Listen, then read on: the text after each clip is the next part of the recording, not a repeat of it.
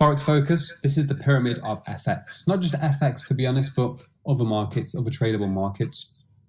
So the Forex pyramid goes a little something like this. Now, I've got my little whiteboard up. Okay, please excuse the sloppiness, but it's okay. So first and foremost, we have technical analysis.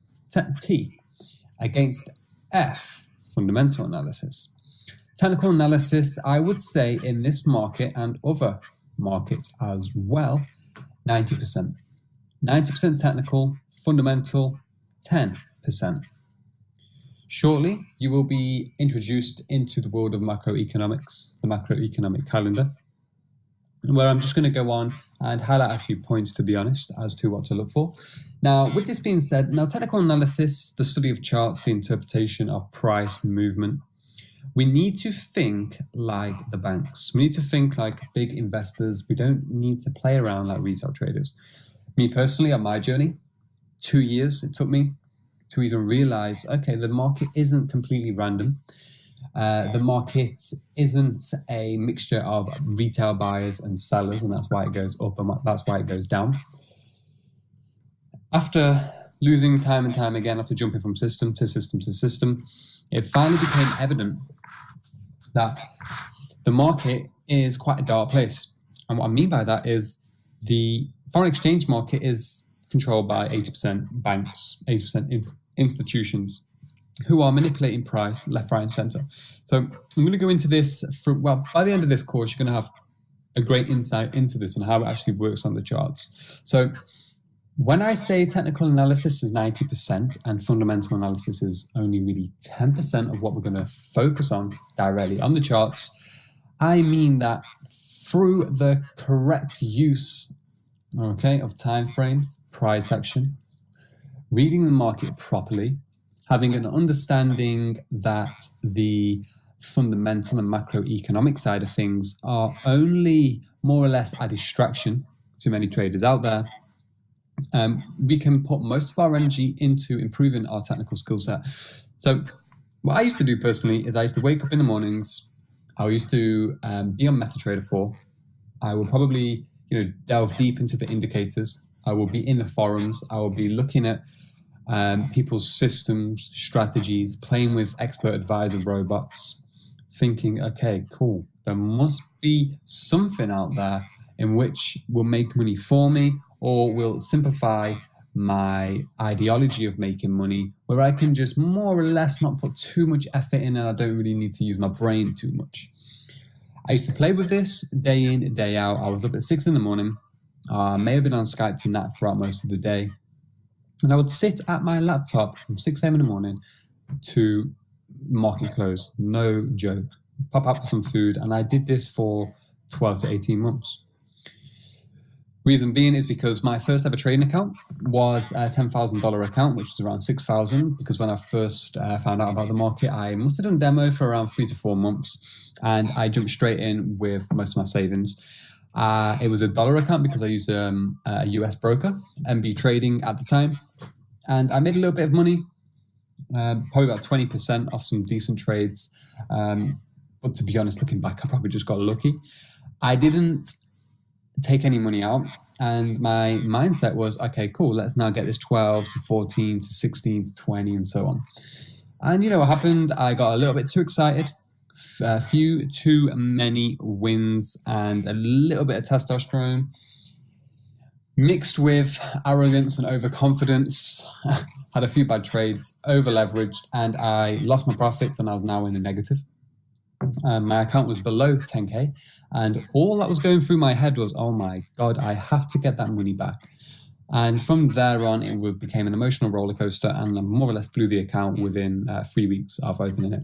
So what I used to do in between all of this nonsense was look at the fundamental factors that were due to be released, for the day ahead, for the week ahead. And I used to try and trade these. I was like, okay, I want a 50 pip spike. I want a 40 pip spike. If I can just wait till this news announcement shows me on the macroeconomic calendar that yes, it is positive or no, it's negative, I can simply click buy and sell.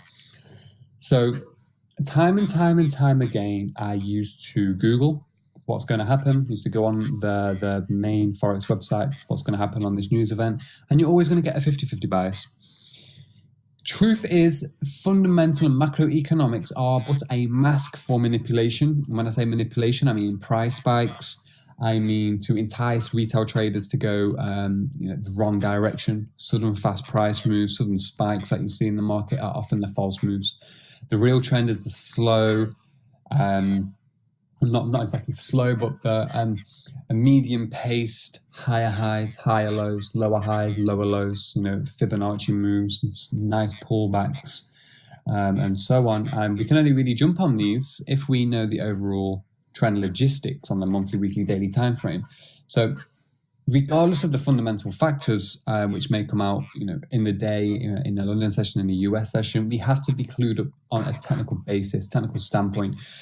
Many people out there, they are obsessed with jumping into the market. You've got these systems, entry here, entry there, but that is not the way to go. We don't want to be starting off on the small time frames, 1 minute, 5 minute, 15 minute. No, we don't want to be looking at how I can get into this market. No, we want to be studying from the top down, monthly, weekly, daily, and you're going to learn all of this.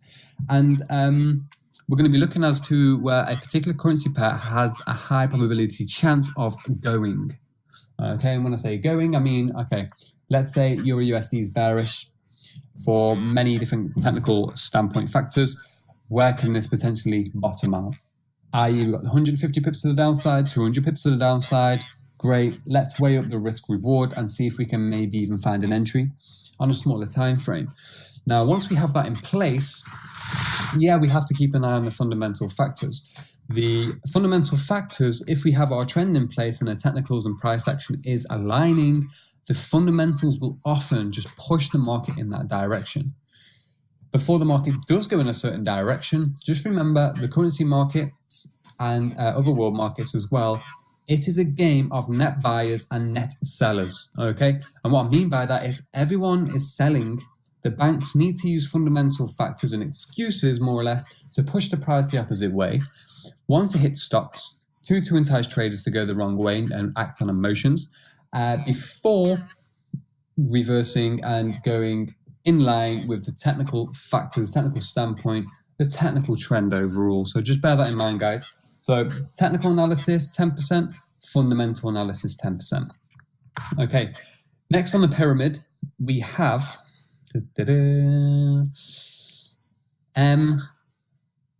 money management. That goes hand in hand with risk reward, believe it or not. So money management, we're going to be going through that. We've got some calculations to go through. We've got some examples to go through. And to be honest, this is where a lot of people go wrong. Now, money management on the whole, some people like to, this is going to come down to character as well. So when I say money management, it's more or less working out 1% or 2% or 3%. Some people like 4%, some people like even 5% of capital risk. Anything above 5% is in fact a little bit reckless, and I advise you not to go there. However, with that being said, this is another pillar, okay, another huge foundation to your success overall. And believe me, if you have your risk reward in check, all right, and you'll see some trade examples at the end, and you'll see throughout all of the videos, actually the technical videos, I'm always using that risk reward tool. The risk reward tool is vital.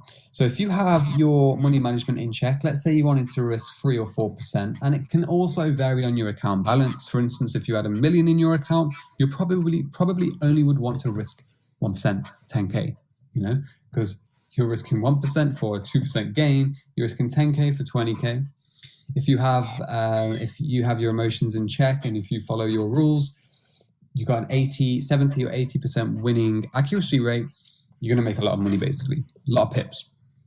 Now, risk reward, that ties in with money management. All right. So aside from technical and fundamental analysis, money management, risk reward, the other thing we need to be wary of are mistakes and traps, which Nat's going to be going over, and it's also in the Astro FX book. Hand in hand with that, we have psychology. Okay, P, and I'm just going to put an E there, emotions. All right, so this is the Forex pyramid. So when I say mistakes and traps, we're talking hedging trades, we're talking stacking trades, losing positions, we're talking giving your capital to somebody else, with all of this nonsense. Whereas you can actually lose way more money outside of your own trades by doing dumb shit. Basically, that's what it is. It's dumb shit. However, you're paying for this course. You're paying for this advice, and I can assure you I've gone through all of the mistakes, which I'm now going to pass on. And trust me, if you stick to not getting involved in the mistakes and traps in the book and what Nat's going to go through on the other videos, you will save a lot of headache, all right? Because you can have your technical and fundamental factors in line. You can have your money management and risk reward in line. However, if you fall into the mistakes and traps out there, it can obliterate the rest of this pyramid here. Okay, so psychology and emotions, we're all human. We're all at different levels in terms of self-discipline. I am more of a risky person. Nat's a conservative person. He used to always be on my case about trades that I used to risk in terms of too much capital risk, too many trades, over trading, jumping back into trades, having a winning streak and a losing streak are more or less exactly the same. You have a few losers. You just want to get back into the market, revenge. You have a few winners. You want more. You're like, okay, cool, I've smashed it now. I've got this. I might want to pump my lot size up. I'm overconfident. I'm ready. And you could have 3 wins and overconfident 1 trade with over-leveraged money management, too much risk. You can, in fact, wipe out those 3 trades in which you've just worked hard towards, you've been patient towards, and so forth. So this is the Forex triangle: technical, fundamental, money management, risk reward. We have psychology and emotions, and mistakes and traps. Okay, so let me just get rid of that for now. Now, the next thing I'm going to go over is primary focus in this market: pips, percentages. Pips and percentage. Now, these are so important. So you got the pips. You have the percentage, and then you also have, which is of importance, money. Let's not kid ourselves. We're all in this market to make money. Okay? The 9 to 5 just doesn't really cut it these days. Working for somebody else doesn't really cut it these days. And with foreign exchange and with other markets, when you learn to do it properly, when you learn to analyze price action, when you learn to give respect to your setups, your balance, your account, and yourself, over some time, you will in fact get there. So pips and percentage are first. In terms of pips, every single trade setup, every piece of analysis we're going to be going over, I'm going to be highlighting the pips. Okay, we're risking 60 pips or 120 pips. We're going to be risking 50 pips or 100 pips. Whatever it may be, it's always about the pips. Once we have the setup clear, once we have the technicals and the overall trend clear, we then move on to the percentage. With the percentage, as I say, it's up to you if you want to risk 1%, 2%, 3%, 4%, even 5%. I'm not advising 3, 4, 5%. I'm just saying that I'm just being realistic with people's expectations and risk across the board. All right. I advise when you're learning to risk 1%. All right. So if you've got a risk reward of, okay, I'm risking 50 pips for a gain of 100 pips or 100 pips for a gain of 200 pips. If you're risking 1%, you're risking 1% for 2%. And we'll get into this at a later stage. But just to program you from the get-go, pips, percentage, pips, percentage, pips, percentage. And, you know, if you've got a 1 to 3 risk reward trade, and you may want to risk 1.5 or 2% to make 4.5 or 6%. If you hit that trade in 2 days or even 1 week, varying in on, okay, you're going to be doing some intraday trades, you're going to be doing more swing trades, medium-term trades. Just remember that people put the money in ISA accounts and they get around 3% back at the end of the year. The year. So just compare this to ISA accounts, other investment opportunities out there, okay? So patience is what you need, first and foremost, something that I did not have when I first started trading. And then let's not forget about the all-important money, the monetary figures. The money will follow naturally afterwards. Once you get the technical analysis down, once you get the risk reward and money management down, once you start focusing and working in pips and percentage, the money will follow. Now, a lot of people out there, and you'll see this on social media, or you'll see it all over the place, people just post screenshots of profits, okay? Great. But some of the profits, I see this all the time on my Facebook account. And I've looked at, this guy's just made $10,000, and I'm looking at his trade, and it's a 15 pip trade, 20 pip trade, but he's used a massive lot size. So, $100, $200 a pip or whatever, and he's only really caught 15 or 20 pips. That can be quite misleading for some people. By all means, it can be done. That's a great trading style as well, as long as you are disciplined with that. But all I'm trying to get across here is don't fall into the trap of thinking that, okay, that type of profit, 5Ks, 10Ks, etc., is easy to do. By all means, it can be easy to do. Anybody can make money, but not a lot of people can make pips. You could get one guy, get two traders. One of them, he's made 1,000 pips for the month, but he's only used 50p a pip. Okay. Another trader who's made 100 pips this month, but made 20,000. All right. He's used £200 a pip, but he's only made 100 pips. However, the other guy has made 1,000 pips, but due to his lot size, he's only made £500. So, who's the better trader? If we focus on pips, market movement, because trust me, it is a lot harder to make more pips using a smaller lot size than it is to just stick a huge stake size on there and just quickly boom in and out 15, 20 pips.